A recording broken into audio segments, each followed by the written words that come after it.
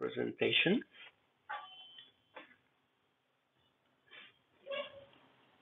In this final part, I'm going to discuss another trend analysis, but here it is a pointwise linear regression. It's available in a software called Progressor.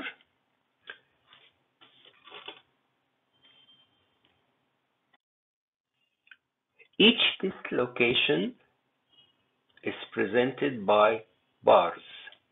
The length of each bar is related to the defect.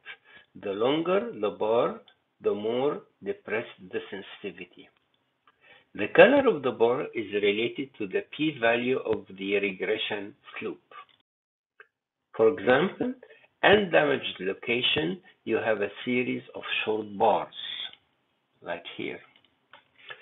While damaged and stable location, you get series of long bars. But if there is progression, then you get change in the color of the bars depending on the probability of the slope of the regression line at that location. Pointwise linear regression.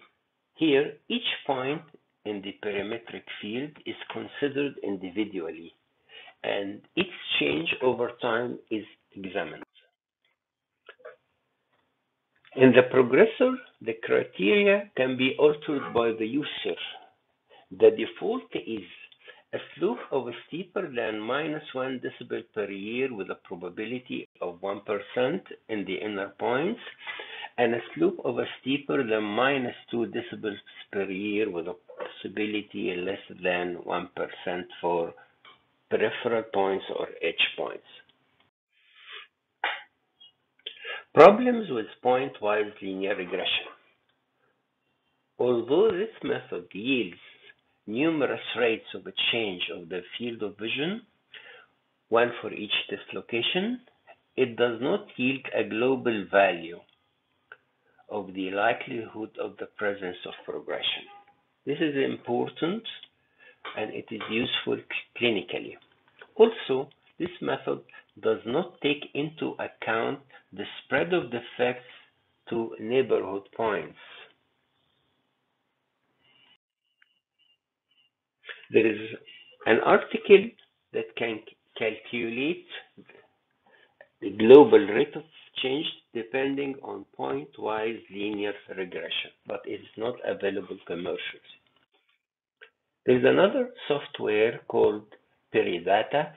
It can import data from different machines and then make the necessary calculations. The price of this per year, this is for the first year and this is for the following years.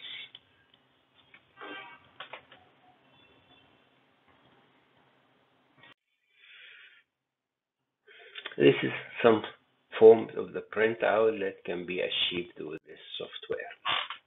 Now we come to the final question. Which method is the best? The whole we discussed. Which method is the best to use?